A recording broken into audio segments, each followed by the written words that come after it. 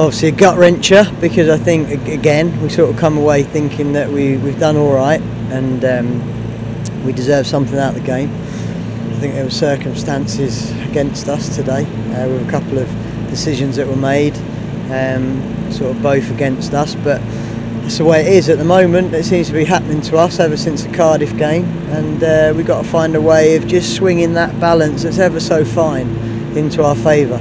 And like the group were really upset in there because they've given everything. I think the fans gave everything, which spurred the lads on to give everything.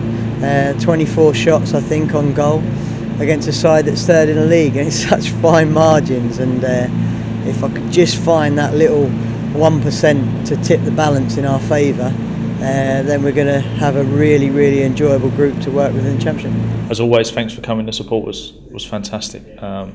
Some of the best I've seen this, especially as we've been on a slightly bad run. They've been fantastic. I know they appreciate the work the lads are putting in, because the lads are working very hard. We're a new group, so just thanks for all your support and stick with us. We'll definitely come out the other side of this little run.